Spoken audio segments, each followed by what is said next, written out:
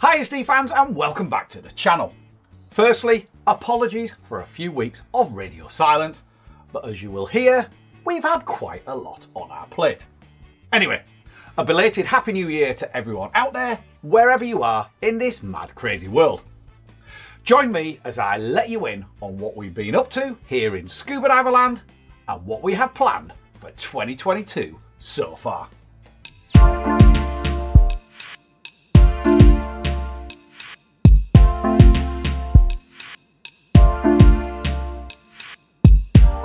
The last couple of years has been a bit of a whirlwind as the dive industry battled against the scourge of COVID-19.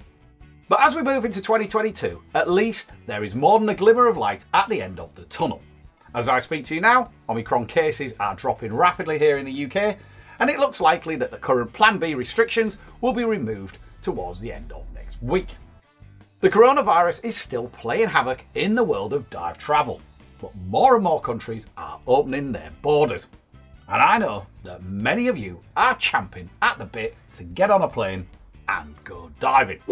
Sadly, many companies did not make it through the pandemic, and towards the end of last year, the diver group went into administration, COVID-19 being the final straw that broke the proverbial camel's back. The business published the long-established Diver Magazine, which had been around in one form or other since the 1960s, ran DiverNet, one of the first internet sites for divers when it launched in 1996, and organised a dive show event in Birmingham, which was due to celebrate its 30th anniversary last year. Now the team at Rote Media Limited, the company behind Scuba Diver and the Go Diving Show, decided that we could not see such a legacy go the way of the dodo, and so we managed to acquire the Diver Group assets. We've relaunched DiverNet, which offers a rich resource for divers of all levels, with literally hundreds of pages of information to delve into. And we brought back Steve Weinman, who had been the editor of Diver Mag for well over 2 decades, to take the helm of the website. I'll put a link in the description below. Go check it out for yourself. The Dive Show has merged with the Go Diving Show to create one mega event for the UK diving world, and this will be taking place from the 4th to the 6th of March this year. The Go Diving Show, which is co-sponsored by Tobago Beyond, creates a trade-only day with a weekend for consumers, and it offers plenty for all levels of diver, from those interested in getting started and novices to experienced divers and even veteran technical explorers. This spectacular diving exhibition is bursting at the seams with interactive elements, VR experiences, hands-on workshops, myriad booths from manufacturers, travel agents, tour operators, tourist boards, resorts and liveaboards, and it features an array of world-class speakers, including TV favourites Steve Backshall, Andy Talbot and Monty Halls. What else does the Scuba Diver team have lined up for this year? Well, there's a host of new equipment coming from the likes of Fourth Element, Scuba Pro, Mares, Apex and Aqualung that I can't wait to get my hands on to take diving. I'll be rounding these up periodically in our What's New section, as well as doing some more dedicated, full-on reviews too. We'll be bringing you more of our popular medical videos, courtesy of our partnership with Divers Alert Network. And we're also planning some collaborations with assorted dive gurus out there to give you the inside track on diving techniques to help you develop your diving skill set. In May, I'll be heading out to Grenada for the annual Dive Fest event. It was held in a digital format in 2021, and as it returns to a live and in-person event this year, it has also expanded its focus to have more of a conservation theme.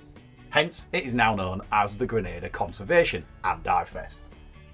Grenada is the undoubted wreck diving capital of the Caribbean, and I'll put a link to the previous video we did giving you a tour around some of the best diving shipwrecks in the description below.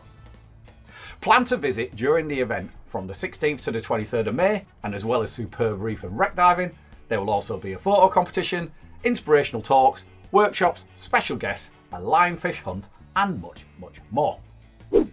In June, I'm hoping it will be a case of third time lucky as I try to get to Lundy Island to dive with the seals.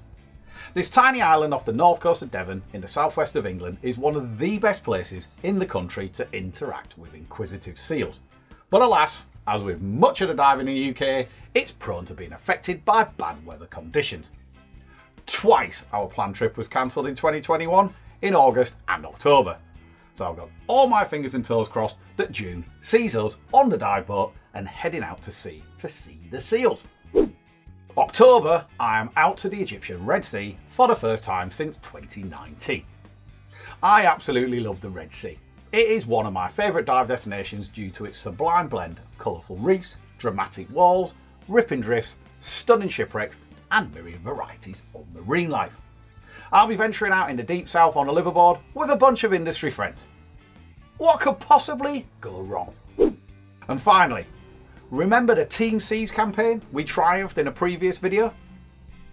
Powered by YouTube sensations Mark Rober and Jimmy Donaldson, who's better known, I'm told, as Mr. Beast, and he has just been named the highest paid YouTuber in 2021. The Team Seas campaign aimed to raise $30 million, which will be used to remove £30 million of plastic debris from our oceans and waterways. As we entered 2022, this mega amount had been reached, and as I record this, they are halfway towards $31 million.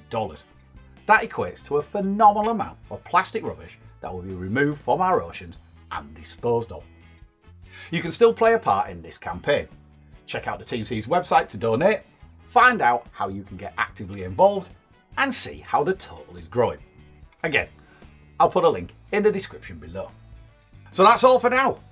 Good to see you all again. As always, if you're going diving, stay safe, and I'll see you back here very soon.